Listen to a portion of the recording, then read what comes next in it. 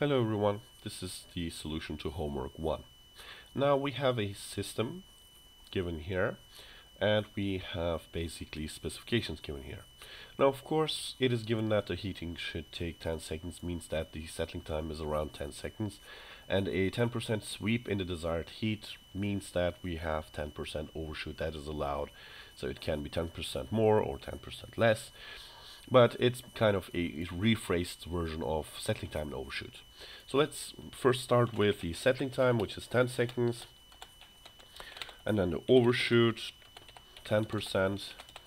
And when we know that this is basically minus log overshoot divided by the square root of pi squared plus log of overshoot squared.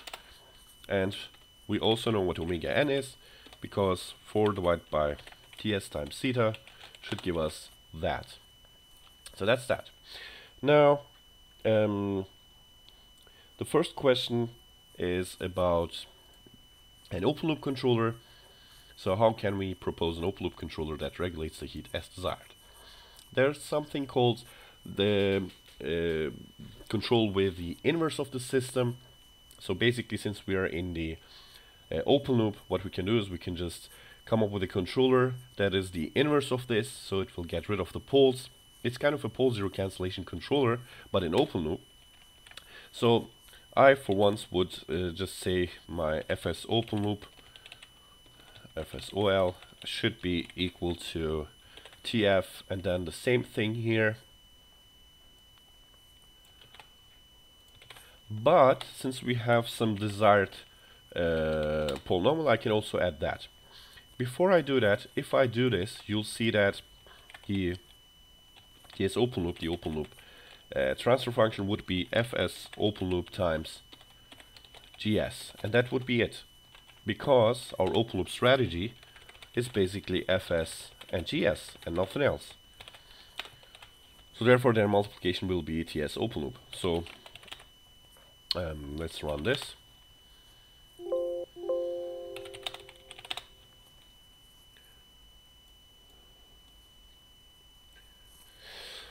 And let's look at TSOL. It seems like this would cancel out. If you want to see the cancellation, you can just use minreal, minimum realization, TS open loop, TS open loop. There we go, it's a static gain 1. So this means that over all frequencies, this transfer function is the most the best transfer function that you can wish for, because immediately when you have an input, you will see the output. Nothing will be delayed, nothing will be changed. It's directly 1. This is also called an all pass, because for all frequencies it's going to be equal to 1. Of course, this is not possible realistically, because in real life the model will not be linear, it will have some errors, the condition will change, etc, etc. But if I want to be a bit more realistic, because this heats up instantly, has no sweep, so it makes no sense, it is too good to be true. So what I can do is I can just add the dynamics that I want. I can say, okay, look, we have the inverse of you, I can get rid of your effects, but I'm going to place my poles there, so it takes 10 seconds and has a 10% overshoot. So in order to do that, I'm going to just add the desired polynomial here, 1, 2 times theta times omega n and omega n squared, so I have these dynamics too. So I'm basically assuming that my KSOL, let's see. So you can see these parts are getting rid of each other, so they cancel each other out. But we have this desired polynomial. If I look at the step response, I would get what I want. But don't forget that we have a DC gain of 0.4578. So ideally, I need to add omega n squared to it, so the gain is equal to 1. There we go. We get this nice little transfer function that we want to have, basically. So my controller then looks like this. So maybe I should get rid of this, maybe ZBK FSOL.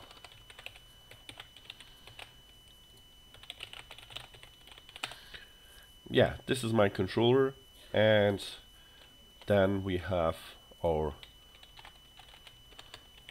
overall transfer function. Now if I apply step to it, so let me just create a small figure. Let's have subplot. Let's have it side by side. Hold on, maybe grid on. X1 GCA, maybe X label.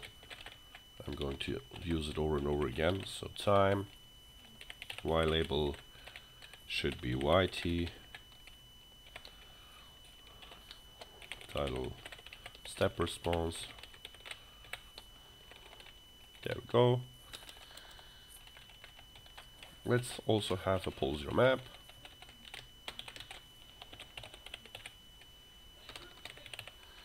Sigma J omega pole zero map called X2. So I'm going to calculate the step response of TSOL and plot it to AX1, T comma Y, line width 2, and then poles, zeros, PZ map, TSOL, plot real part, imaginary part,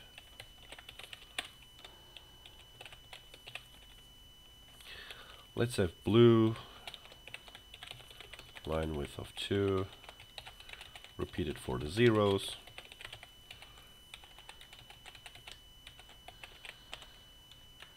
of course zeros should be circles, of course these should go on AX2. Let's also assign this a blue color. Yeah, let's see.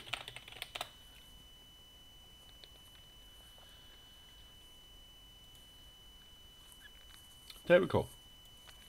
Now it seems like it's tracking. It takes 10 seconds. At most we have 10% overshoot. It seems to be working. So that's one thing. We have only the desired poles, nothing else. Everything is cancelled out. We basically just took the inverse of the system. So G inverse times G is going to be identity, and we added omega n squared divided by PDS, or we just added omega n squared divided by s squared plus 2 zeta omega n s plus omega n squared as our ideal transfer function, and it works flawlessly. Now we'll of course see about that. Yeah, actually you know what, we can just go ahead and look at it just directly now. Let's call it GSM, and we know that the coefficients are 8.9, 25.07, 28.17 and 11.04. So let's have a black color for this. But now what I want to do is I want to basically, let me get rid of this. I want to use the same controller, but now I'm going to use it on a different system, or let's assume that the model is slightly deviating. So let's call it TSOLM, and I want to repeat everything here. And let's see what's really going to happen here. Of course, this should be TSOLM and M here.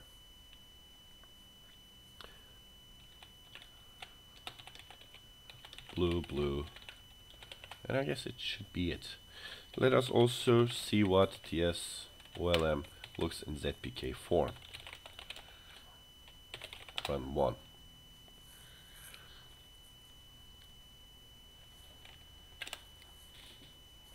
So now we can see that S plus 5, S plus 4.8, S plus 2, S plus 1.9, S plus 1 squared is there, but we don't have really that cancellation here. So nothing cancels each other out. And now, let us also give it 15 seconds, I guess. 50 seconds of final time.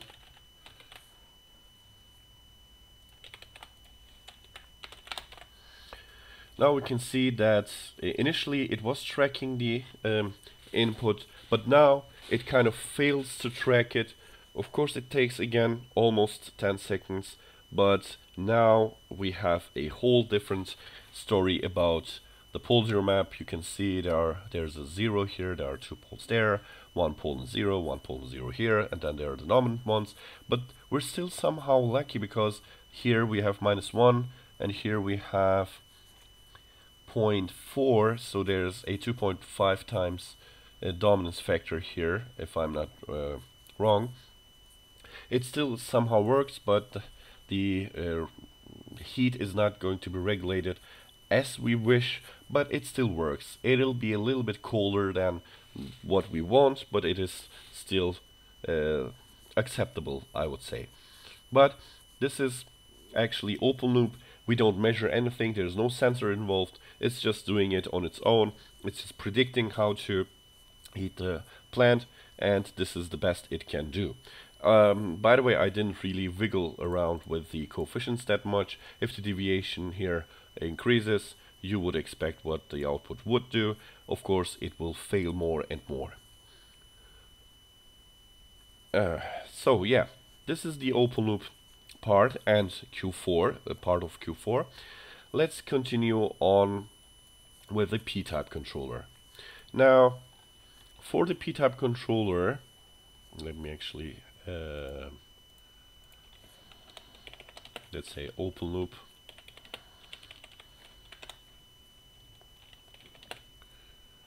Let's have this indicator here. So there we go. Let's suppress everything that's not necessary.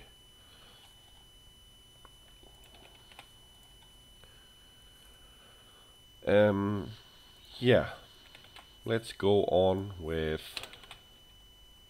P-type controller.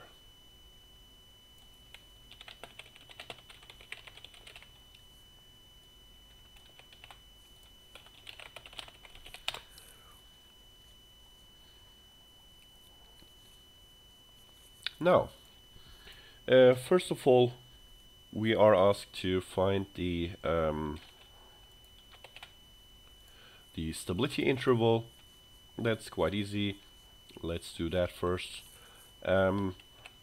Let's define K real, and then our closed loop, which is K times GSS, and then divided by 1 plus K times GSS. We're interested in the characteristic polynomial. Let's call num then. And then we have PCS basically.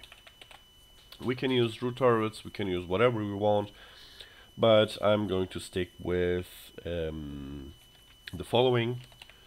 Let me just define omega real, and when we have a polynomial, what we can do is we can substitute s equals j omega, because it will satisfy its own roots, and I'm interested in s equals j omega because that's the stability margin. And I'm going to substitute directly PCS S1I times omega, plugging in s equals j omega. Now this will become a complex number, so the problem here is to equate both of them to 0, because this would be basically PCS, where s is j omega, so this would be j omega, equals 0 plus 0j, because we're kind of substituting a complex number, so it should be equal to complex 0. So the real part of p omega should be 0, and then the imaginary part should also be equal to 0. Let's solve this for the problem and see what happens. We have 3 different solutions, so let's look for k-val double sol.k. Let's repeat it with omega val omega, but we know that k-val should be reduced down to k-val where omega val is greater than or equal to 0 by definition. So k-val and omega val will be the results. Now we can see that the origin crossing occurs at -10 and the j omega crossing occurs at 56. So the interval would be then -10 k 56 for this system. So that's the stability interval. Let's try to design a p-type controller. Now basically we will do the same, but we will have PCS. Therefore, let me by the way place that. So let me also suppress the output of that. So now we will have actually PDS, which is s squared plus 2 times theta times omega n times s plus omega n squared. Since the system is a, what was it? Let's see, 4th order system, we have only 2 desired poles, which means that we need to define a residue pole, which is going to be a 2nd order polynomial. The problem is then to equate the coefficients of PCS, all the coefficients of PCS, to PDS times PS. So let me just display the problem here.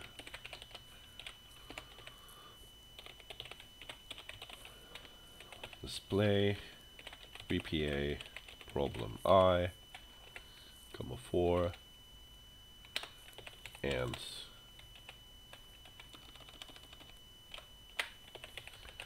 let's see.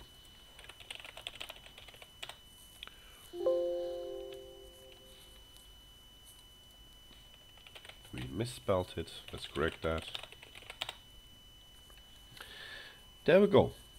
Now we can actually solve this problem. Seems like we have A here, which is approximately 8.2. And then if we plug in that, we will get B, and then if we plug in A and B, this should be satisfied, and then we will get K here. But it is kind of dangerous because we have A, B, and K as unknowns, which makes 3 variables here. But we have 4 equations, so it is unlikely to result in a solution. So and there we go. Because we have 2 equations here, for example, here A has a unique value, and if we solve B from one of these 2 equations, the other one might not be satisfied. The only way that this should work is basically these should be aligned. So these should be the same equations so that we can satisfy both of them. But it doesn't seem to be the case. Now this tells us the following. We're not able to use a p-type controller in order to decide on its settling time and overshoot simultaneously. So what can we do if we have such an issue? We can just give up on the p-type controller that's also okay. But yeah, we can decide on maybe the overshoot only and see what the settling time will naturally be at. So what I mean by that is the following. Since this is not possible, I'm going to change my strategy a little bit. So let me just display no solution for both TS and OS. But I'm going to copy this thing here. Therefore, let's only decide on overshoot. So therefore I'm going to define sims omega real again. Instead of choosing the omega n value that I've already calculated, I'm just, yeah, of course.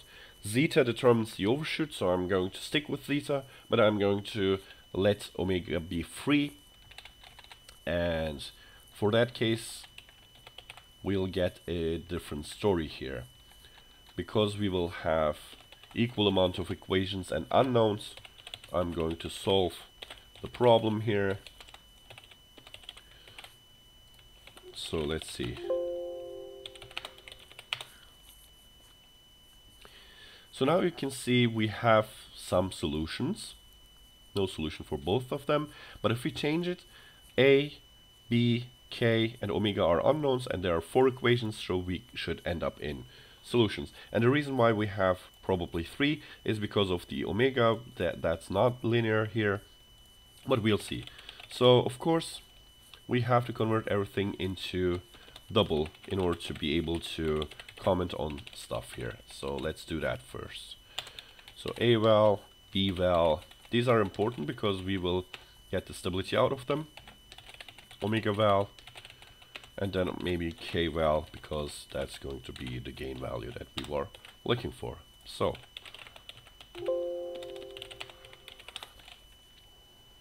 A val, B val.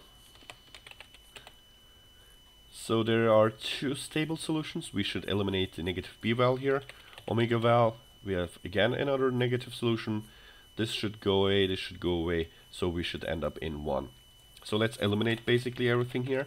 So what we can do is we can say A val should be positive and B val should be positive and omega val should be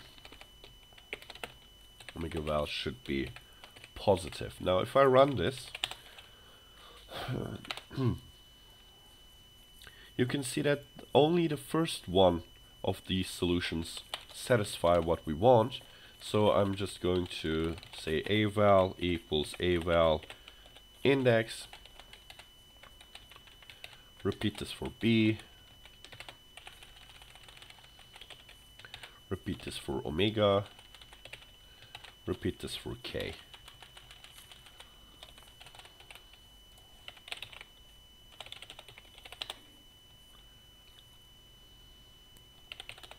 So A val, B val, K val, omega val. So omega n was 0.67, but if we adjust it to 1.08, we will get a solution at least. We didn't decide on the settling time, but we see that it is kind of close, or we can neglect the difference here. So let's see. Now, of course, we have the controller now. Let's call it FSP. That's going to be K-val. And TSP is going to be the feedback of FSP. Now we have a closed loop strategy, comma 1. And let's have TSPM and GSM, if you remember. And let's just copy this here. Yeah. Let's call it figure 2. Change nothing. So instead of this, we should have TSP here. Everything remains the same here. We don't really need that anymore. So this should be TSPM.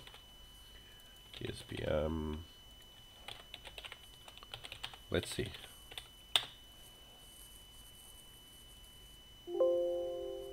We messed up stuff.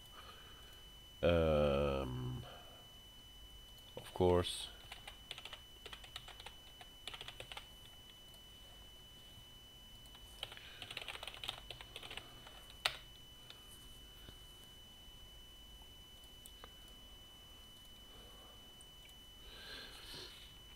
Now figure 1 was open loop. Now figure 2 is basically the p-type controller. Now interestingly, we can see that not only is the reference tracking poor, we can see there's a huge gain drop here. So if I want to heat, for example, up to 100 degrees, it just reaches 40 degrees. Where in contrast, the open loop was doing way better here. But you can kind of see what the deviation does here.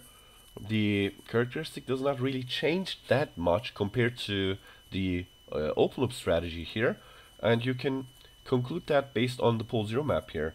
We are kind of on the same zeta line here, and everything moves towards a slight deviation, but it's still there where it initially was. So that's not the case here, because we only did have 2 here, and then all the other stuff was pole zero cancellations. It seems like we can conclude that the p-type controller doesn't change its behavior that much compared to open loop, so it has its advantage in terms of robustness, or it is basically staying similar. But the problem overall is that we have a gain drop, but that's not because of the deviation. It is naturally the problem of a p-type controller. It drops its gain.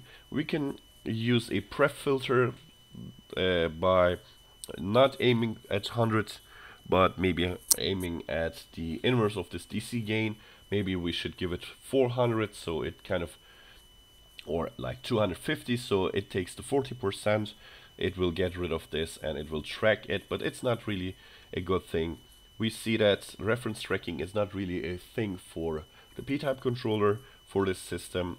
It doesn't heat that good, but if it would have worked, then the p-type controller would have been better, because it sticks to its behavior even though we change some of the parameters. So having measurement and having a closed loop has its advantages in terms of behavior. It is behaving almost the same, because if I look at the pole zero map, I can see, yeah, there is a change, but well, it's not really that important. And compared to this here, this steady state value is a huge percentage, whereas both of them are around 0.4, so the difference is not that high. Can I show it to you? Well, I could try the following. If I have y end, so the last value of y, which is this, take the inverse of that and calculate everything, or multiply everything by that, it should correct itself. So let's have y divided by y end. Let's see if it works for the first one. Of course, this is not that correct, but I want to adjust it so that it becomes 1. There we go. If I do the same on the second one, if I somehow scale them up,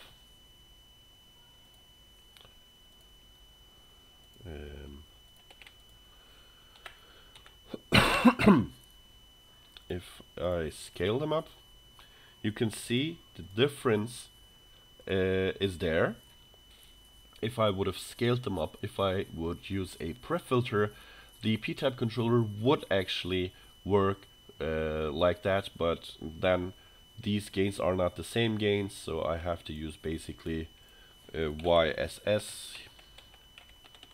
So this would be YSS here, and I would just call it YAND,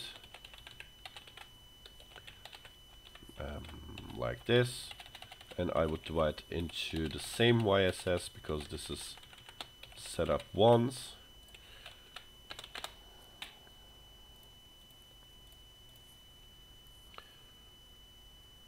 And we'll end up in this result, but you can see that the difference here should not be as big as in this case, but still it's not a good controller. It's just good in the way of having more robustness in terms of behavior. The behavior is more like it. So the conclusion that I'm drawing here is that the pole zero map changes a lot. That will affect its behavior, whereas this one here has a similarity to it more than the open loop controller. So it's a bit better than open loop, but not the best. So what about a PI type controller? So let's try to design a PI controller and see what is going to happen. So let's actually go up here. Do we have another task? Define all PI type controllers that stabilize the closed loop and provide a PI type controller that achieves the specifications as good as possible. So let's again go throughout this route here. Let's paste that there. Let's call it a PI controller. Now, KP and KI are my coefficients. My controller is going to be KP plus KI divided by S. And then we will have FSS times GSS divided by 1 plus FSS times GSS. Let's have the zeros. Maybe it is going to be relevant, maybe it's not. We'll see. So, this is the closed loop. Let's have the controller 0. We don't need the stability stuff here. So, we have the desired pole here. We will use omega n and the zeta values. But in this case, our residue polynomial will grow 1. So it will be s cubed plus as squared plus b times s plus c, because we have a PI controller that increases the overall closed loop order. So PDS times PES, and then let's see what the problem looks like.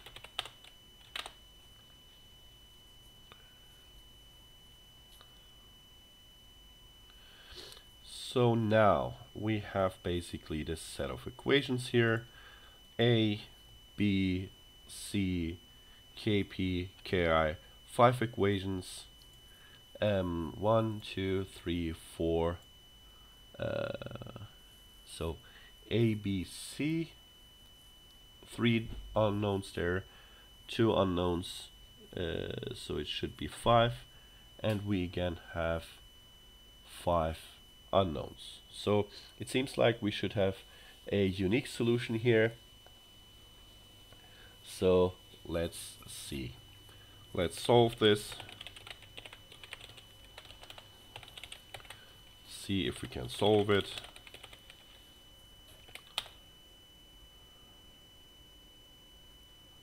Yeah, we have a unique solution. Sol.A positive, Sol.B positive, Sol.C seems to be positive, so we can use this solution. So let's define our controller. Fs should be equal to Tf 1 0 double Sol.Kp Sol.Ki. Now let's have the feedback.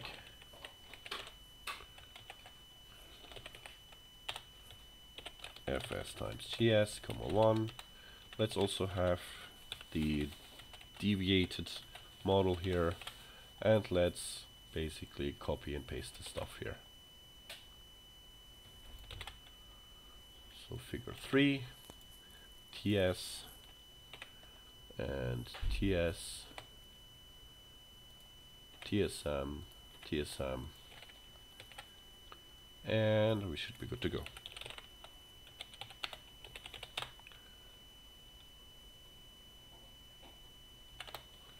Let's run it one more time.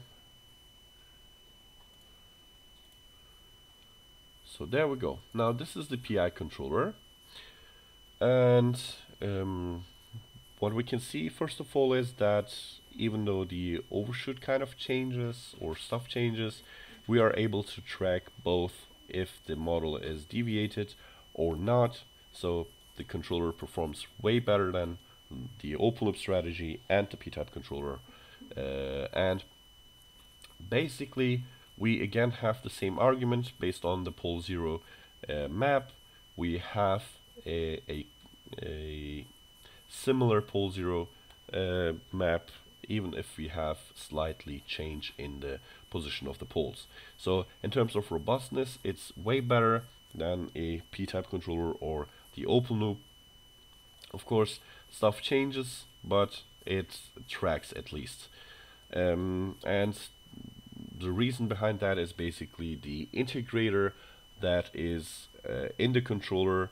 If we have an integrator, we can successfully track step type inputs. If not, we cannot do anything like that.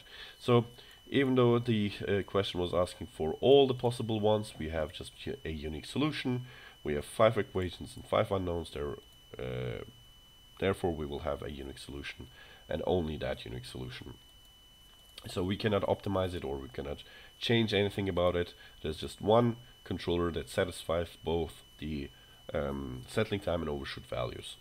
And we can see we have actually done this along.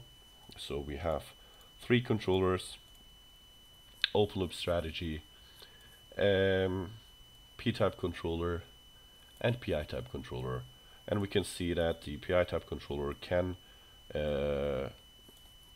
compensate the changes in the model or deviations in the model parameters. So designing a PI controller is important. But then again, we have a 0 of the controller that can cause problems. But then again, we have the integrator, which gives us this tracking property. So each controller has its own pros and cons. But it seems like this is a good controller. But we can also see that we have a lower overshoot here for the deviated one, whereas it was a bit higher. And yeah, depending on the position of the 0 and the additional poles, it is quite tough to come up with a PI controller because the complexity of the problem increases. The more poles we have in the closed loop, the more the dominance is going to be important.